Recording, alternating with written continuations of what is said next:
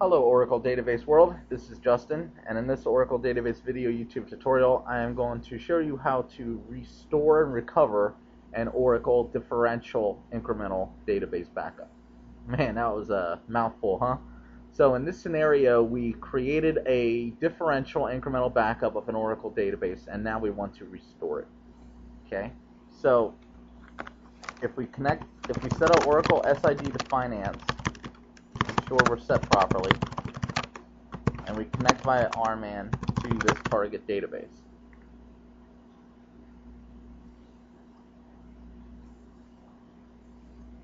And we type in list backup summary.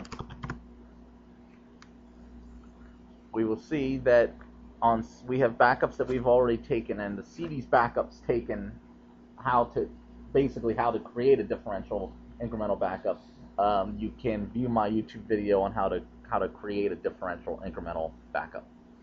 So on Sunday, in this scenario, on Sunday we did a level 0, a full backup, which is a differential. We did on Sunday. On Monday we did a level 1. On Tuesday we did a level 1. Wednesday we did a level 1. Thursday we did a level 1. Friday we did a level 1. And Saturday we did a level 1. Okay, so we're going to have a scenario where we lose our Oracle database to some sort of media failure, and we want to restore to Saturday. Okay, let's say we lost our database sometime Saturday. Okay, well technically it would be Sunday morning we lost it at some time. Okay, so, and we need to restore the database to how it looked Saturday. Okay, so the database would basically look like how it looked Friday close of business, which is what the business really cares about.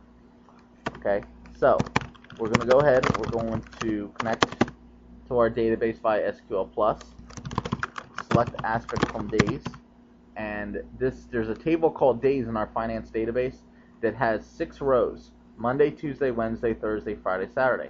And if you view my video on how to create a differential incremental backup, you'll see what I was doing here. I ran a level 0 on our fake Sunday in our scenario, and then I created a table and the days table and inserted row Monday.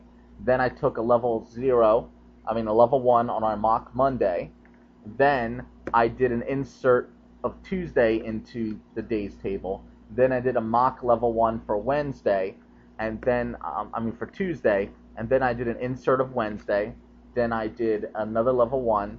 Then I did an insert for Thursday, another level 1, insert for Friday, a level 1, and then Saturday, level for 1. So what I ended up with was a level 0 incremental differential backup, and I also was left with 6 level 1 incremental backups.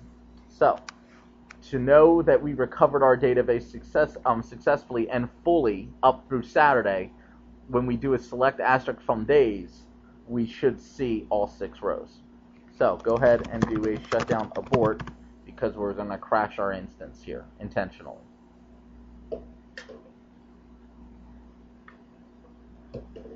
Okay, Oracle instance shut down. The next thing we're going to do here is we're going to be destructive. Ha ha ha. And here are, in c:/database/oradata/finance, this is a location where all the files which collectively make up our finance database reside. Our data files, our online redo log files, and our control files. So what we're going to do is we're going to issue the OS delete command, and we are going to delete all these files. And of course, any subsequent startup attempt of the database will fail because it can't find any of the files. More specifically, it's not going to be able to find a control file, so it's not going to be able to get past the mount stage of startup. So we get error 00205, error in identifying a control file, check alert log for more info. Okay, so we just shut down the port because it's a useless instance. Okay, so let's go to the location where RMAN by default writes its backup pieces. And backup pieces is an RMAN term which means the files that contain the backup of your database. So we're going to go to c:/oracle/app/product 1110 db1. and c:/oracle/app/product/1110/db_1 is your Oracle home. And Oracle home is where your database software is installed. And on this computer, this is our Oracle home. And /database, the subdirectory database under our Oracle home location, is where RMAN by default will write its backup pieces. Okay? And here are all the backup pieces which were written, okay, by RMAN when we performed our differential incremental backups. And you'll see 2 for each day. So here's Sunday, here's Monday, Tuesday, Wednesday, Thursday, Friday, and Saturday. Okay? So you'll see there's 14 files here. Okay? 2 for each day. Okay, so the first thing we need to do to recover our database via the differential incremental backups is we need to restore our most recent control file, because our most recent control file will know about all the other differential backups from the past that we need to recover. Okay, so it needs to be the most recent. And typically, you'll notice that there's 2 backup pieces per day. We have 7 days that we need to recover here, okay, because we lost our database. And we have 7 days we need to recover, okay, and there's 14 files. That tells me 7 times 2 equals 14, tells me that 2 files were created, which is the case. 2 backup pieces in the Oracle world were created per day, per backup. Okay, so the first backup piece of the day will have the data file backups. The second backup piece of the day will have the backup of the control file and the backup of the SP file. So what we need is the second backup piece of the last day, which is Saturday, which is this day. And we know it's Saturday because the osdir command by default will show us in chronological order the files when they were created. Okay, and 10:33 p.m. being the latest time, because it took 10 minutes to go through that whole backup scenario here apparently. So logic suggests that that the last file here will have the control file and the SP file. So we're going to connect back to RMAN, and we're going to start up our database and stop it at the no mount state. And yes, you can do a startup command just like you can in SQL Plus from RMAN, which is a nice feature of RMAN. You don't have to keep going back and forth between SQL Plus and RMAN during a recovery situation. Okay, so you need to at least start an instance. Remember, you can't mount a database, and you certainly can't open it because you don't have a control file or data files. But you can at least start no mount because you do have your P file, your initialization file. Okay, your init name of instance finance.ora file, or your SP file. Okay, so you can do that. And you need to start the instance, so RMAN, because RMAN is a client-server application, needs something to connect to, and the instance gives him what he needs to connect. So we did a startup no mount, and we stopped there. The database is mounted. Now we're going to type in restore control file from, and we're going to give it the latest backup piece name, which is J24, this one. Okay, and by default, RMAN knows to look in this directory, the Oracle home /database directory.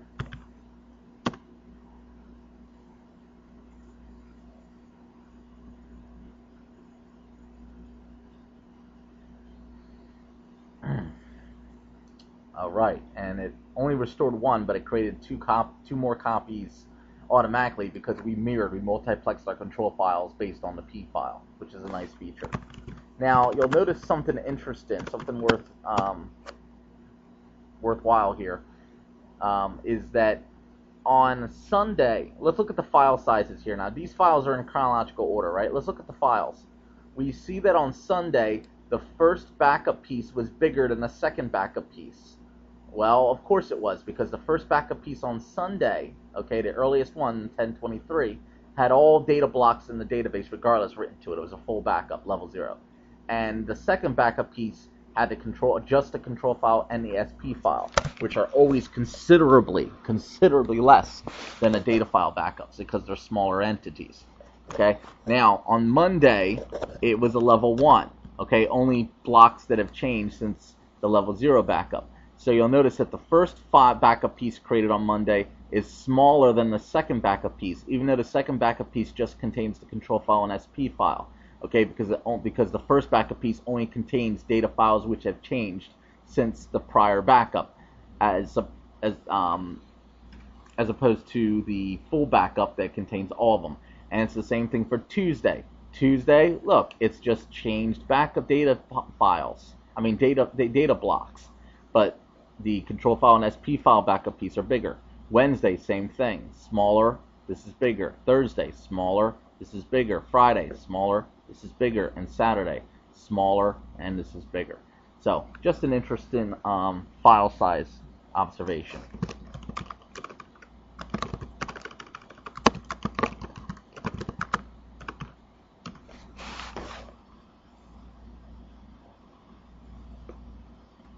Okay, so now connected via RMAN, we need to, it says no, not mounted. We need to mount our database, and we can mount our database now because we recovered our control files.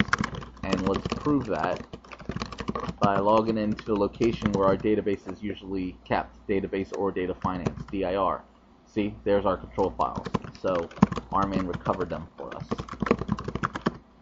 So connect RMAN target / and we can mount our database now that we have our control file. So we can type in alter database mount, like so.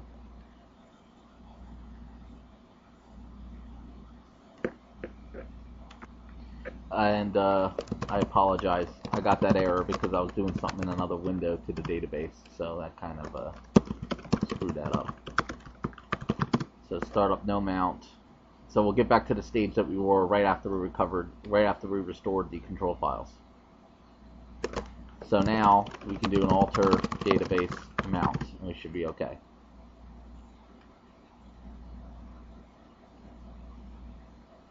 All right, database mounted.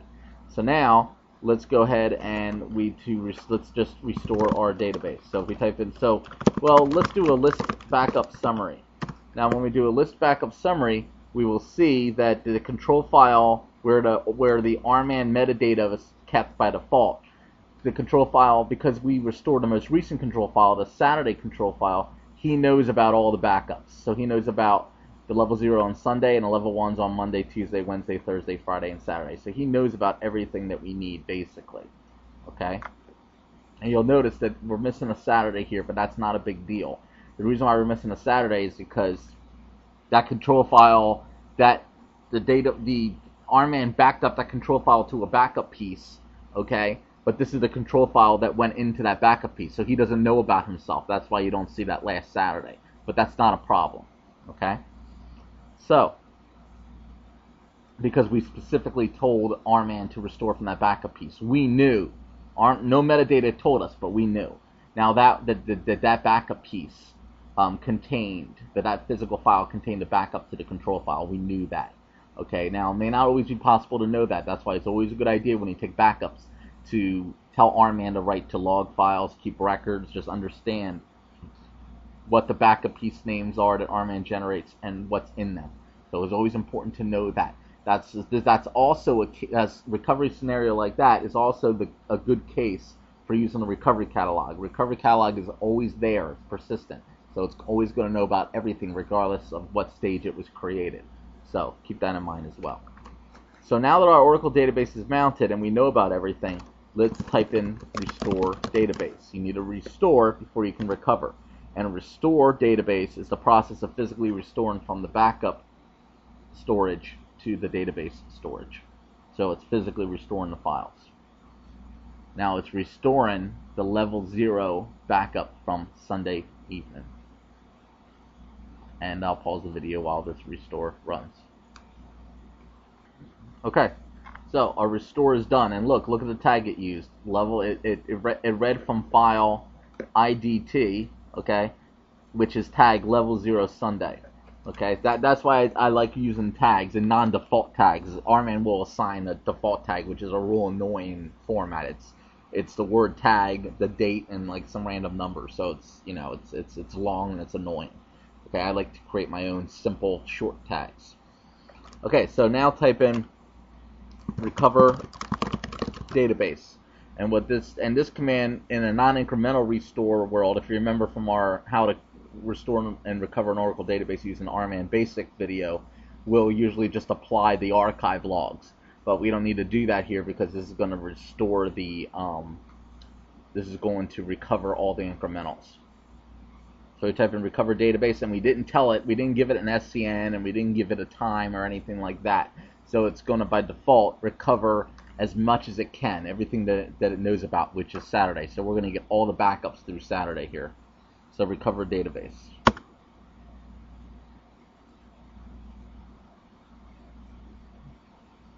And this will go quicker because it's only applying the changes per each day.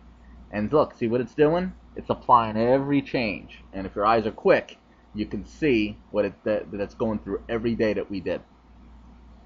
Okay, that's the difference between the differential and a cumulative incremental restore. Okay, differential needs all the backups, while cumulative only needs the backup of the day you're going to and the full. Okay, so let's walk through this. We did a restore database up here, and it restored the level 0 sun. See the tag right there? Then we did a recover database, and the first thing it did automatically was it did a level 1 Monday. There it is, see? Which is this backup piece name. Okay, so level 1 Monday. Then it automatically switched to the level 1 Tuesday, and it applied that incremental. Then it automatically switched to the next one and applied the level 1 hyphen Wednesday incremental. Then it automatically switched to the next one and applied the level 1 hyphen Thursday incremental. Then it automatically switched to the next one and applied the level 1 hyphen Friday incremental. And then finally, it's automatically switched to the final one and applied the level 1 hyphen Saturday incremental. And this right here is our usual archive log not found message that we usually get with recoveries. So, right from RMAN, just like any other recovery, we do alter database open reset logs, like so.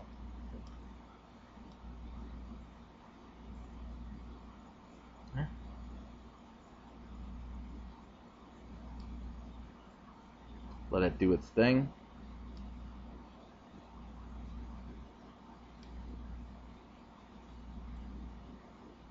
And as you saw, the incremental recoveries went quicker than the full restore because it was less data that it had to recover. So there's a lot of advantages with incremental. Okay, so now we connect via SQL Plus to our database. We ensure we're connected, selecting from VDAR-signed database, finance, and we do select asterisk from days, and this is our business, our logic test. And bam, there's all of our data, all 6 rows. So it restored the full Sunday, then it applied Monday, Tuesday, Wednesday, Thursday, Friday, and Saturday. Okay? That's how you restore a differential incremental backup.